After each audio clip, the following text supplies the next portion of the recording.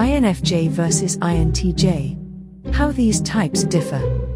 The INFJ and INTJ are similar with regard to their penchant for abstract thinking and exploring the deeper meaning and significance of what's happening around and within themselves. They are forward-thinking and tend to make carefully planned decisions with a future goal or purpose in mind. INFJ and INTJ both share a strong vision of what they want out of life and are compelled to invest in their future and to embark on a meaningful and largely self-reliant path to success, however they define it. The INFJ and INTJ differ in their auxiliary functions, and this informs how they use their dominant introverted intuition. Due to their auxiliary extroverted thinking, INTJ is more concerned with intuiting about impersonal technical matters. They are more interested in working with systems and information that can be acted upon. They like to leverage and devise technical strategies and methods for achieving their goals and objectives. INFJ, by contrast, has extroverted feeling, which renders a stronger interest in people and society than in technology and data systems. They are curious about what makes themselves and others tick. They are prone towards psychoanalysis and the exercise of trying to figure people out. They often try to empathize and put themselves in other people's shoes in order to gain perspective about them and their motivations. Despite their independently introverted nature, INFJ is also disposed towards helping and catering to others' needs and wishes. INFJs have a stronger interest in pleasing others than the INTJ. Moreover, the INFJ can become a mirror of their environment.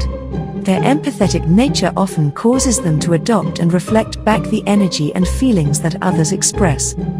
INTJ's feeling function is introverted, which means that relative to the INFJ, INTJs develop a more personalized set of moral values according to their own sensibilities.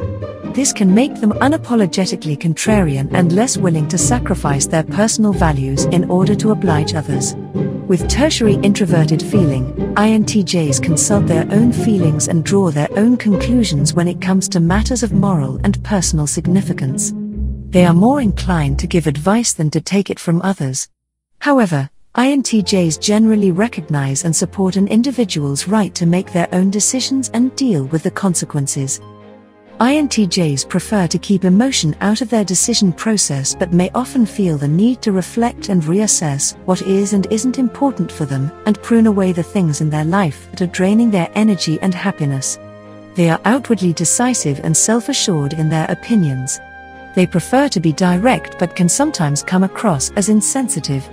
INFJs, on the other hand, are disposed towards diplomacy and tact in how they approach people. The INFJ man or woman is ever cognizant of the effect their words and actions may have on others. INFJs use introverted thinking as opposed to the extroverted thinking that INTJs employ. INFJs, therefore, are more inclined to think critically about how and why things work. Their intellectual curiosity, however, is often directed towards social and psychological areas. INFJs find it rewarding when they can help people directly through acts of service, teaching, advice and friendship. INFJs would like to perform the role of a sage who is valued for their insight, perspective and counsel. Although INFJs harbor a sense of individuality, they also want to be a part of something bigger than themselves. Community and group consensus are important to them and something they strive to preserve. INFJs are more comfortable with the language of feeling and emotion and are generally more effective than INTJ at reading people and identifying with them. They aim to understand, instruct and inspire others. INTJs, for their part, are more concerned about understanding and managing their own world. Their own proficiency is their priority, and they can be impatient and critical of perceived incompetence in others. They, however, also enjoy sharing information on matters in which they feel they wield intellectual authority. INTJs tend to develop a firmer and more defined sense of who they are and what they want. INFJs, by contrast, find it harder to really sort out their own personal feelings.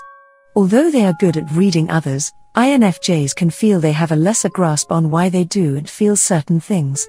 Because they are so attuned to the feelings and attitudes of others, they can easily lose sight of their own personal issues and laden themselves with the weight of other people's emotional baggage as though it were INFJ's burden to bear. INFJs on the whole are inclined to display greater tolerance, empathy and quiet warmth towards others. They are active listeners who genuinely care about what people are thinking and feeling. INFJs tend to feel a vested interest in the plight and problems of other people. They are keen on offering support and encouragement and attending to their emotional and physical well-being. INTJs present themselves as more objectivistic and emotionally detached. Although INTJ emotions may show through in their face and behavior, they differ from INFJs in that their personal feelings are more resistant to being influenced or affected by those of others. That's all for now. Thanks for watching. If you found this helpful, please leave a thumbs up and subscribe to this channel to stay posted. Till next time.